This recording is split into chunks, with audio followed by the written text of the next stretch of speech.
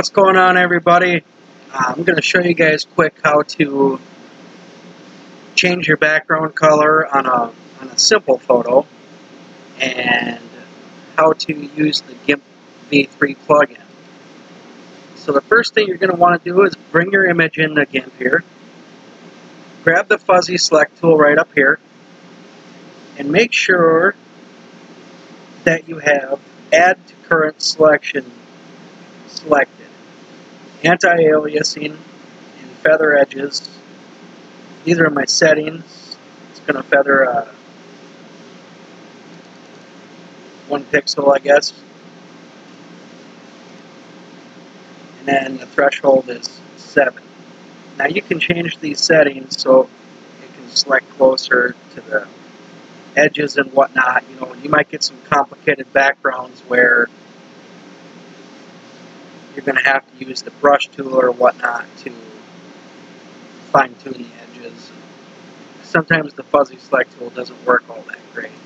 Sometimes I'll resort to using Photoshop to remove a background because I'm just better in Photoshop.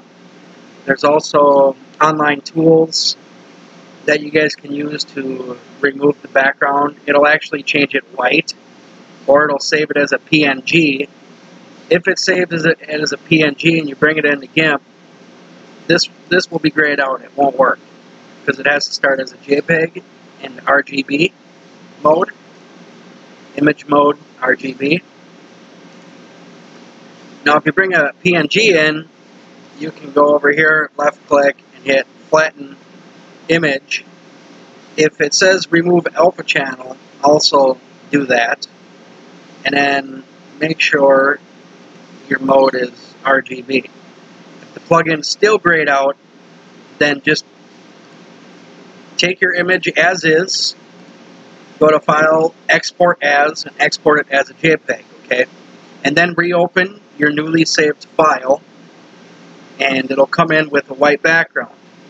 Now, the plugin is still going to process that white background even though it's white. So, but it's going to make it a lot easier for you to, if you use an online tool, to recolor or copy the white background that's already white versus having to get the brush tool and go through all that nonsense if you don't have the patience for that. So let's pretend that we use the online converter and remove the busy background on this photo. And let's just pretend it's white. Okay? Or here, let's just make it white quick. Okay, so if you use an online tool and remove the background and you save it as a JPEG or export it as a JPEG and bring it back in, this is what you'll have. But you're still going to have to copy this background and put it on a new layer over here. So, you see how easy that is? It's already white. So you just grab the fuzzy select tool and you basically just left click. And I'm holding the mouse button in right now, and you can drag inwards to tighten it around the edges. Once it's selected, you're going to go up to edit and you're going to copy your selection. Okay, now it's in the clipboard, so we're going to come down here and we are going to add a new layer group. Okay, and now we are going to press Control V, and you see it pasted our background layer. So we just have the background layer there if we turn off our image. Now, a lot of people will go and run the plugin right now, but that's not going to work because you'll be running it, first of all, on your background layer. Second of all, it's still selected, so you're going to run it on the selection. So we are going to go up here and we're going to go to Select and None, and that'll clear our selection around the image. And we are going to select our image layer over here again. And now we can run the plugin on it. Now don't go with other processes, like other scripts like Photoshop and maybe even GIMP V2 or V1. You first have to come in, go to Image, Scale Image, and set your size and resolution. Well, you don't want to do that on this one because you're going to do everything right here. So we're going to process this for tile, I recommend 600 dpi, but you can play around with the resolutions if you like. Some people go up to 1200, some people go to 800. And, you know, sometimes if you have a crappy image, you might want to go to 333 dpi or whatnot. On wood, you know, same thing. Keep your background white. White will not burn on wood. And when this process inverts the photo, this will actually turn black. So it's not going to burn the background there. Okay? So then we are going to set our resolution, set our size, and then you're going to simply press OK on it. And it's going to go ahead and run the process on it here. My computer is a little slow, so just bear with me here.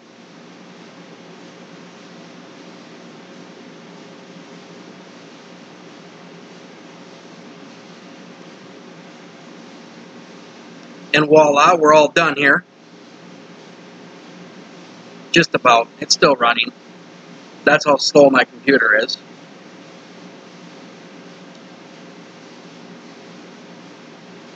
Okay, now we're done. So now if you can see that the background here turned black for us, which is good. That's what we want because we're burning on black tile. So now you can come over here and you can flatten the image and make it all one layer. You don't have to do this, but if you're having a problem with GIMP crashing when you go to export it, go ahead and flatten your layers first, okay? And now we're going to export as.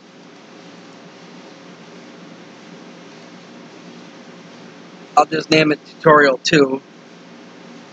My computer's this slow, yes. It's very, very painful to sit here and deal with this stupid thing. Sorry.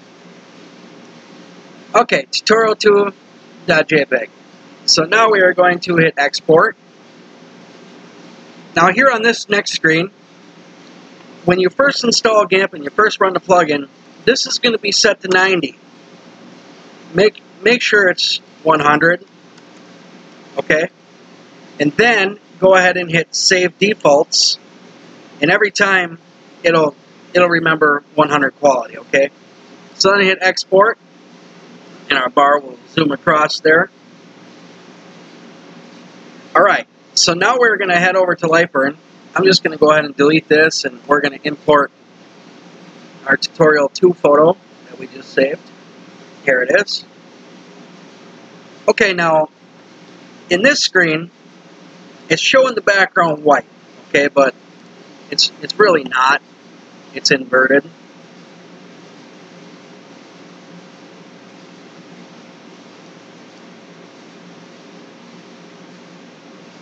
So you can see that all that will burn is just the image itself. The background, see, it's not coming over here burning the background. Okay, that's what you want. Now, the most important thing here, some of you might be having problems or whatnot saying, I can't get it looking right. Well, the problem is that your Lightburn is going to remember your last resolution. Okay, so you're going to come in here, you're going to put in your settings. Don't mind these settings. For tile, I would probably be at, let's say, 175 millimeters per second, and probably about 17% power or so. And now you can see that Lightburn remembered 200 dpi. Now that might be from your last photo that you did or whatnot. Or maybe you never even knew this existed. In your resolution, you know, you got to have a line interval to match your resolution. So in order to change this, because we can't change it right now, deactivate pass-through mode right here. Change it to 600 dpi and it will give you a new line interval also. So reactivate pass-through, very important. Do not select negative image. You will not have to do this using GIMP V3 tile or wood. you always leave this off. Okay. Now, if you're using Photoshop or something where it doesn't invert the photo for you, you'll go ahead and select negative image. And in Photoshop, you will color your background black. Okay. So press OK, and you're good to go. Send it to your laser, and just work on your settings. Work on your machine settings, because when you get your machine settings right, you're going to be able to make an awesome photo. Now, how do you know if your settings are right or not? I have an hour and 20-minute video in the announcements section titled My Workflow, and that'll basically walk you through what I do on the machine to make sure I'm getting all the details. And here's how you know if you're getting all the details. You're going to go ahead and zoom all the way in, okay? And you can see all these little dots. Now, if you're not seeing, when the image starts out, if you're not seeing all these little dots with the space between them, you don't have the right machine settings or focus. Now, if all you see is white, okay, you have too much power. If all you see is black, you don't have enough power. Now, if you lower your power and it starts to turn black on you, it starts to fill in more, and you still don't see the dots, then you got to slow your machine down to make sure your machine is firing fast enough to hit all these dots as it's going back and forth. Okay? So go ahead and watch that video, and you guys will learn quite a bit from it. So that's pretty much how to use V3 and how to bring it into Lightburn. It's not too difficult once you guys know how to do it. And then all that is left is the machine settings, and you guys will be making awesome photos like everybody else. So thanks for watching. If you have any questions, just let me know. Thanks.